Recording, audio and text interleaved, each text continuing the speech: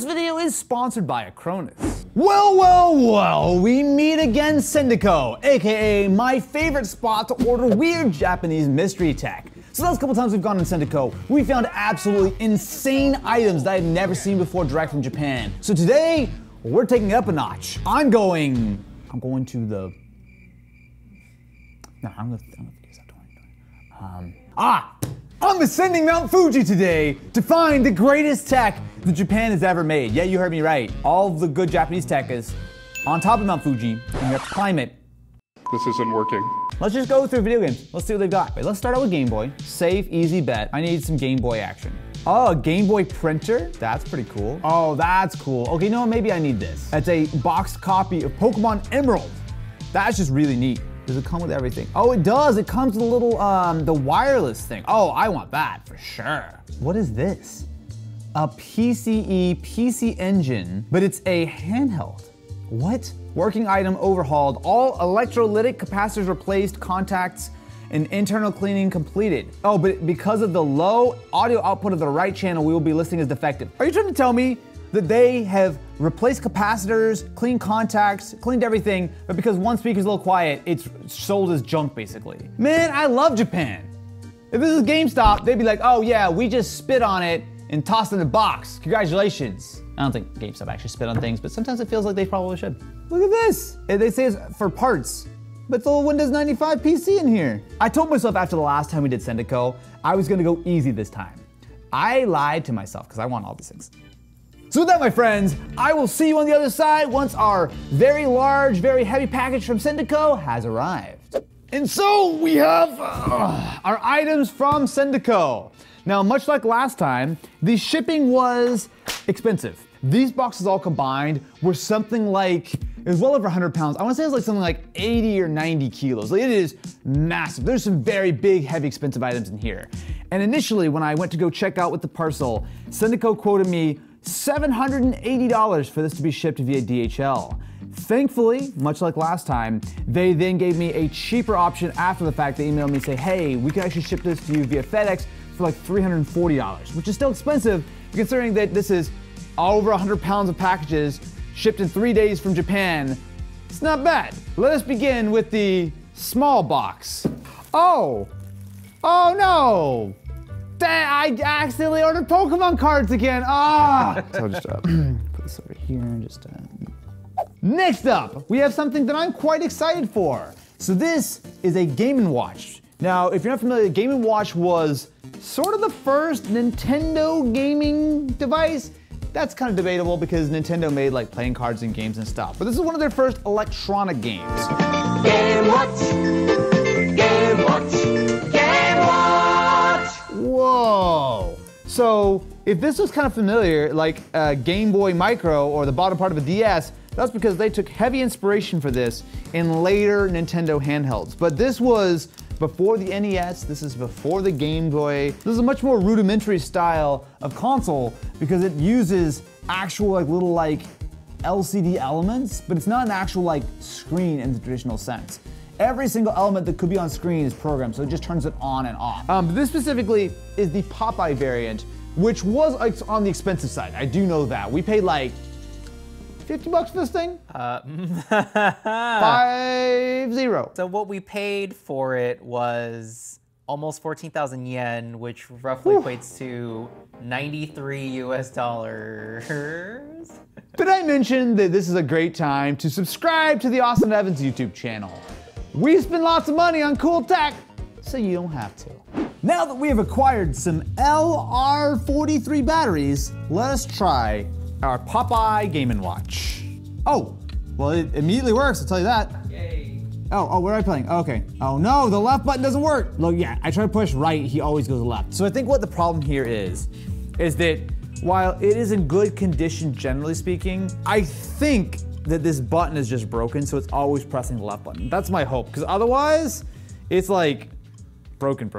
A huge thank you to the sponsor of this video, Acronis. Acronis Cyber Protect Home Office is still one of the best data backup and cyber protection personal solutions on the market, but now with identity protection. Cyber criminals are getting smarter and even using AI to enhance their attacks. In 2022, over $10 billion has been stolen through identity theft. Think it won't happen to you? You're vulnerable even when ordering food online, shopping, or booking a flight. Thieves can use your personal data to open new accounts, take over existing ones, falsify taxes, and commit insurance fraud all in your name.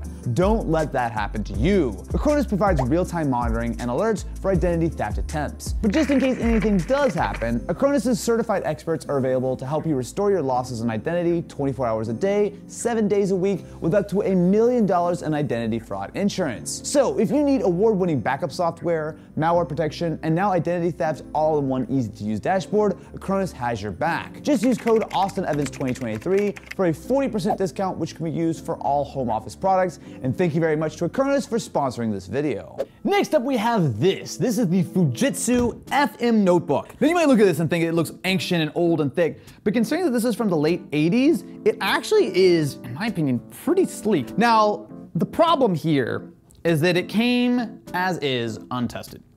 And as we've tried to look this up, there, surprise, surprise, is no information about this, like, anywhere. So not only do I need to figure out how I'm going to power it, I have no idea what kind of operating system it has. It does say HDD here, so it's got obviously a floppy disk drive, but also it says hard drive, so I'm assuming it may actually have a hard drive inside. I can hope that it's running some version of DOS, but I know literally nothing about it besides it's in really, really good condition. How much was our FM R50 NBX? It was pretty reasonable for basically a museum piece. It was 7,980 yen, which is roughly about 54 US dollars. For 54 bucks, I'm happy to take the gamble that we can find some way of getting this up and running. So the first thing I'm gonna do is just see if I can get it to power. So we have a couple of like little generic adapters, but the problem is that this is quite specific in what it's looking for. It's like 13.5 volts. So I'm gonna try to see, I have an actual switching adapter, my Schnitt Power professional power supply, which will actually allow me to adjust the voltage to precisely what the system needs. Theoretically, when I plug this in, some of these lights, the DCN light and battery light, will turn on. So here goes nothing. Oh, wait, hang on, there's a main switch over on the side. Maybe that turns on the power. Oh, yes, yes! So it is on, right? Hang on, so it is a very clearly not good screen. So you can see I've got a wheel to adjust my contrast. So power and DC are in. It's not charging the battery, but that's fine. And I've got a little bit of text on the bottom. Unfortunately, that little bit of text doesn't look like it's, hey, I am booting right now. It looks like an error message. All right, what does it say? Please set up the system. Oh. I was afraid of this. Okay. Physically, it seems like it's in terrific shape. And clearly it functions now that we have some power for it.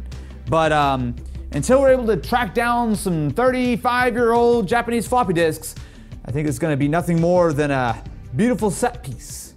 This is something I'm very excited about. The PC Engine is so damn cool. How much did I pay for my super duper cool PC Engine? 15,000 yen, or roughly 102 USD. I mean, that's a fair bit of money, but this thing I think is really cool. Okay, one thing I don't understand is how you disconnect this. So that's the power for it. Oh, I got it, I got it. Hey. That's so cool. Also, you can see how yellow it is, because it used to be this color, now it's this color. So essentially, it is a CD player and a CD-ROM drive, and then when you're ready, you just load it up here and attach it in. Dude, this is worth every penny. Honestly, this is why I do these videos. How cool is this? Okay, so I'm gonna go explore this PC Engine. We're gonna start out by trying to use the actual base console itself. So I'm gonna take our game, load it in here, and then if I power it on, theoretically this will work. Ooh, okay, well that is a signal. I am pretty confident there's a way that we could make this work. Let's though go with the safe bet of loading it into our interface unit, and then we'll try the CD. So this little lock, so this is the little piece of plastic that holds everything in. It is also a power switch for the entire unit, so you see? So basically you flip the little lock up to keep everything into place, and you slide it to the side, and it turns the power on. Hey! Woo! So now I get to experience F1 Circus World Championship with the full glory of an actual RGB television and music. Dude, look how clean these graphics are. I think this is clearly meant to be somewhat more realistic than the normal kind of very arcadey kind of racers of the day. Okay, so we can establish that this works really quite well. So I've got not one, not two, but 3? How many PS2s did I buy? You bought a total of 5 PS2s, so you're still missing one. Did I? Keep digging. I wonder why my shipping was so expensive when I bought 5 PS2s. All right, so with everything unboxed and prepped, let me run you through what I've got here. So this is the larger lot. So just to recap, we got ourselves a Sega Saturn, PS1, 2 N64s, Super Famicom, a Famicom in the box, and 3 PS2s. How much did I pay for these in US dollars, please? Because I remember the yen, and it was a lot of yen. So it wasn't exactly cheap, but I mean, I think it's still pretty reasonable at $177 US. For 1, 2, 3, 4, 5, 6, 7, 8, 9 consoles? That's like 20 bucks a console, not even. Now, this was a much more reasonable lot. 2 PS2s, a Wii, all the various peripherals and accessories and stuff. I think, I paid like 20 bucks or something for this, right? Yeah, it was very cheap at $16 for those 3. I'll be honest, that's cheap enough. I would pay 5 bucks just for these to have them for parts or just to display them on a shelf or something. But it would be nice if they actually function. So now it is time to test some of the lot of consoles, starting out with our very many PS2s. Okay, load it up. This drive doesn't sound great, I will admit. It does not sound great. Oh, hey, okay, we got it. I've never seen this game before. Oh, that's fun. All right, well, you know what? I think it's safe to say this PS2 works. So we'll put this in the good and functioning pile. Let's grab our next one. Okay, so this is our unique PS2, which has the PC card slot. Good noise. That one sounds much less grindy than the gray one. Oh. The disk drive does not work and no video out. Okay, so this goes in the pile of shame. Next, PlayStation 2 number 3. Ooh. Don't like that noise. That's a good noise. The disk drivey noise was not a good noise. The problem is that with a lot of older disc.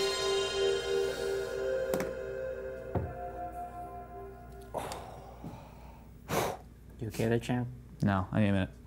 It does seem like this drive is functional, but probably on its last legs. All right, let's move on to our next PS2. Nope. This drive is stuck.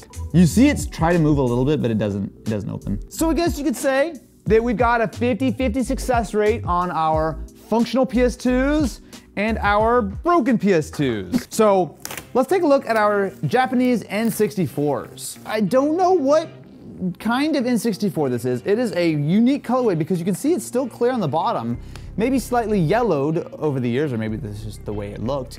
But I will say this looks, I mean, besides that little thing that sounded like it's just rattling around on the inside, incredibly clean. This is gonna be a special occasion for me because I'm gonna play a game that I've never been able to play. When I was growing up, I did have the good fortune of owning an N64. And I owned Pokemon Stadium for the N64. So if you bought Pokemon Stadium from Japan, this was a completely different game than the one that we got here in the US. So let's try Pokemon Pocket Monster Stadium, the alpha version, on our N64s and see if this works. Hey, let's go! Oh, this is so different. Okay, all right, before we get too into this, actually, let's go ahead and shut this down. Let me swap everything over to our Ice Blue N64 and see if this one works. So both N64s work. Now let me finally play Pocket Monster Stadium 0. Okay, now let me see if I can figure out what the name of these moves are. Land it, boy! Let's go! No, it was Dream Eater! No! No! No! My complete lack of Japanese knowledge has ruined me! I've been waiting to play this game for years, and the fact that that's the way it ends is deeply, deeply disappointing. But my N64s work, so... Boy, that was not good. All right, so now we have the Sega Saturn. Now, a Japanese Saturn I don't think is wildly different than the one we had here. It's definitely a different colorway, and I think are these buttons different? I think they might be. All right, everyone ready?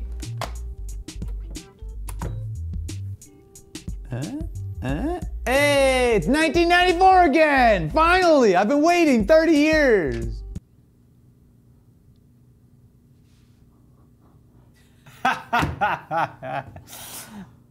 Oh, that's 30 years ago. Self-burn. Wow. All right, now if you've never played Daytona USA, I do know that the Japanese version has different music than the English version. And I think the Japanese music is better.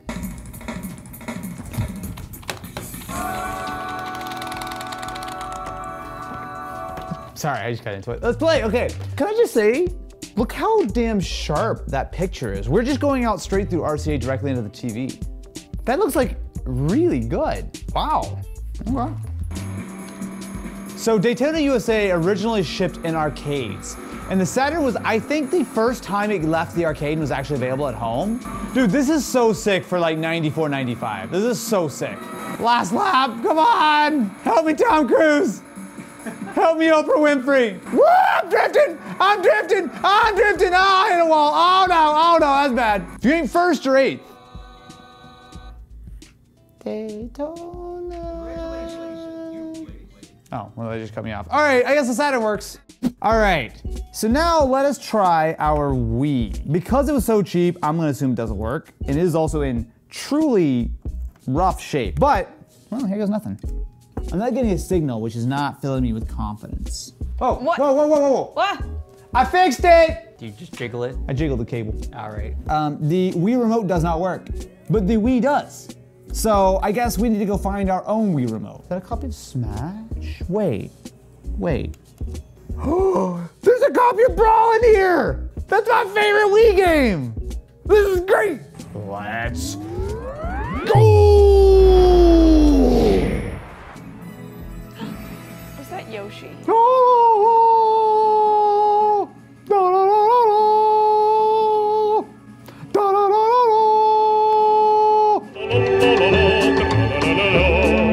So I'm, of course, the blue Game & Watch, the better version of Game & Watch.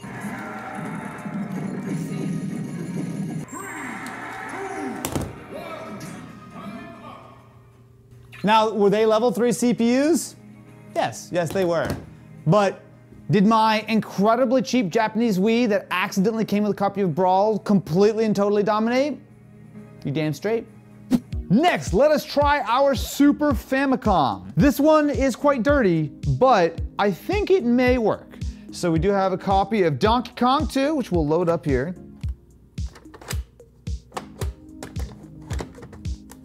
Here's the problem with that. I put force on it, it didn't go in. I put a little bit of force and it snapped in. Okay, now it went in correctly. All right, whatever. Nope. Ah. Oh. So you can see that something's coming through the TV because when I hit like the reset button and whatnot, the screen flickers. We're actually not getting any video signal out. We gotta keep in mind that this, along with a lot of the other consoles today, are coming from junk lots that are untested, and considering how cheap these things were, is totally worth the gamble, and maybe it's fixable. And I got a bunch of Famicom controllers, Super Famicom controllers. And that is what I'm gonna say to make myself feel better. Let's move on, shall we, to the Big Chungus. And that's it, because I'm not gonna tell you until episode 2. Subscribe to the channel, suckers. That was all a gag, it was a ploy, it was a clever ruse. So you would think this is the end of the video, but it's not. There's one more video. And of course, huge thank you to Acronis for sponsoring today's video.